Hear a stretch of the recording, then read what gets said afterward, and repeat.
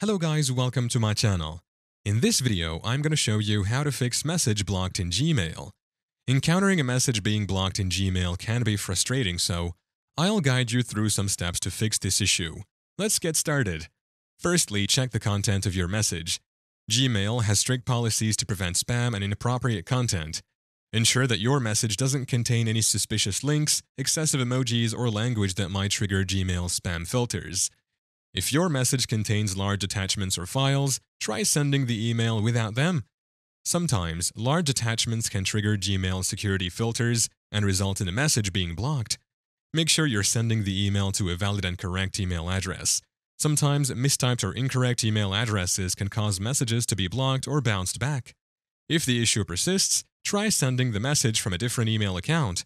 Sometimes, if Gmail detects certain patterns from an account, it might temporarily block outgoing messages. If none of the previous steps work, you can reach out to Gmail support for assistance.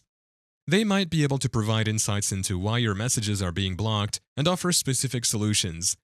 Occasionally, Gmail might block messages if it suspects a violation of its terms of service. Check if your account has been suspended or if there are any notifications regarding your account status. That's it.